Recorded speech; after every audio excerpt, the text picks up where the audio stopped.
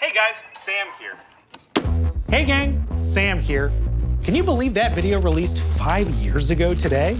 I kept the Chomskys. Don't eat those, Sam. These are 5 years old. Give me that. Gross. That makes today Dropout's 5-year anniversary. Feels like a miracle we made it this far because frankly, we almost didn't. Before Dropout was even 2 years old, our parent company dropped us, leaving us to pick up the pieces. Luckily, it was January 2020, an innocent time when nothing could go wrong.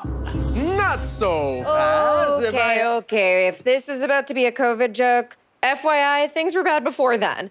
We had a terrible president, and we all got fired. Rake is right. It was a pretty shitty time anyway, and then a pandemic happened. Talk about going viral. Absolutely not, please.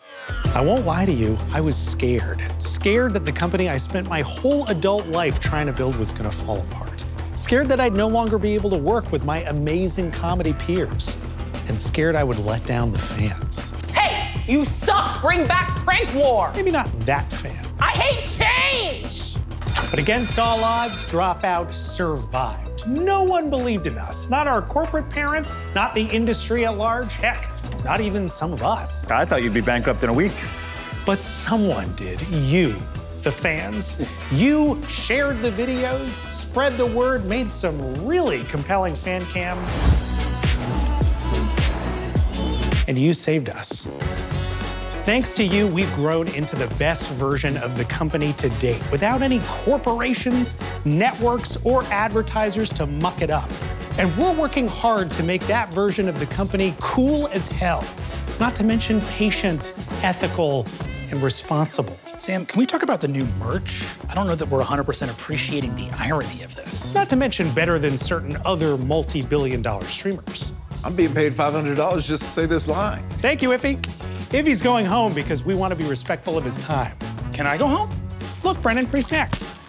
You think I can be bought with a bag of chips? I'm leaving as soon as I finish these. It's been a long road. It's taken a lot of luck, good timing, and viral TikTok game changer clips. But the one thing it's taken above all else, the thing this business too often takes for granted, is people. People like Dropout's staff working tirelessly on our operations. People like our crew putting so much hard work and effort into every one of our shows. People like you, the fans, sharing our stuff and supporting us every step of the way. And people like Lily Do. I take 50% of the credit and my outfits take the other 50%. I can leave now, right? I want to be respectful of your time. Good. What? Come on! I got so many chips left. Art isn't made by AI for algorithms. It's made for people, by people. 5 years. We weren't sure we'd make it to 2, but now thanks to all of these good people, we can imagine being around for a long time.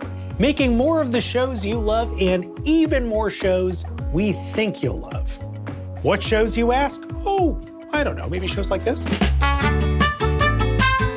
So to commemorate what is a huge milestone in the life of College Humor, the website and YouTube channel that started it all, one of the most storied and impactful and important comedy brands in history, we're going to kill it. That's my computer. Can I just get, like, Never mind. College Humor was a brand founded nearly 25 years ago by Ricky Van Veen and Josh Abramson, largely because the .com was available. But after dropping out of College Humor, dropping out of advertising, dropping out of corporate America, the name Dropout somehow feels more appropriate. Ricky and Josh, myself, and so many others owe our careers to you. Thank you for paving the way to who we are today. You're very welcome, Sam. It's like I always say, if you're gonna use 2 brand names, just use one. Rest in peace, College Humor. We're Dropout now. Your dad's gonna keep calling it College Humor no matter what. We can't fix that, it's fine. I actually killed this whole bag today, for real. That's true.